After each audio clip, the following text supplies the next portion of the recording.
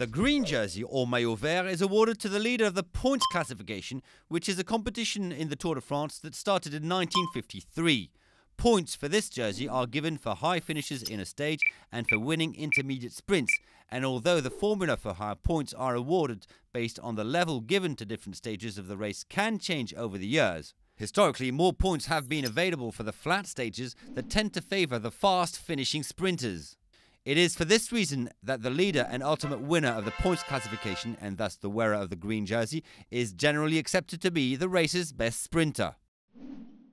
These last few years, Slovakian rider Peter Sagan now holds the record of most green jersey wins in the race's history.